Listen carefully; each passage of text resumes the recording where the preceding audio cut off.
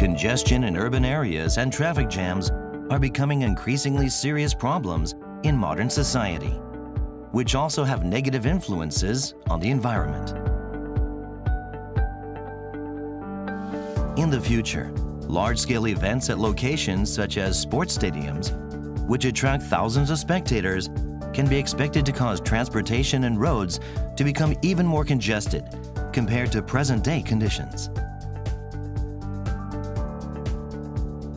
Although cities, with congestion relief as an objective, are in the process of expanding their infrastructures with new routes and road widening schemes, the main focus of Fujitsu is human.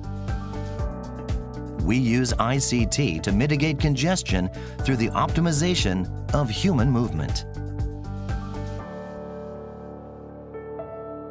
Congestion and traffic jams occur when too many people choose to use the same transportation modes and routes, and particularly when many people depart and return home at the same time.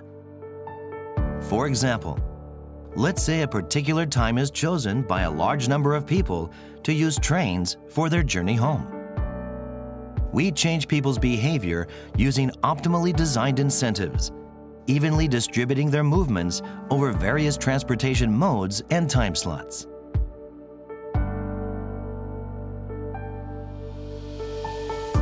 We facilitate movement to relieve congestion by supporting people's decision-making during high congestion situations via many different methods, including smartphones, digital street signage, and car navigation systems.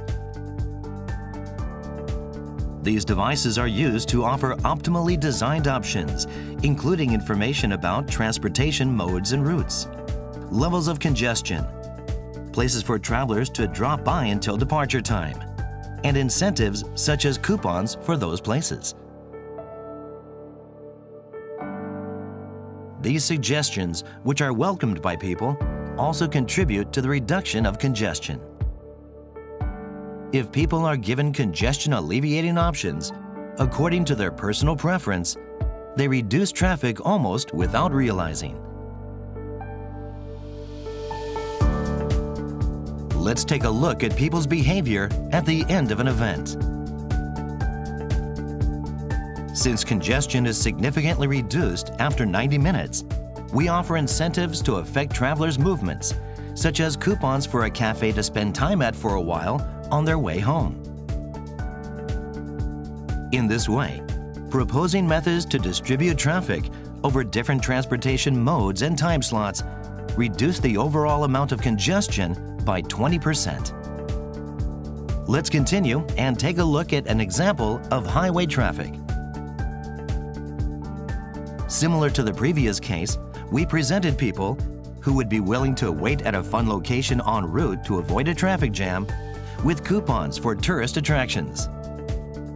Overall, our incentives contributed to a 17% reduction in congestion. This technology is used by Fujitsu's enabler of behavior analysis and mobility optimization, Spatial.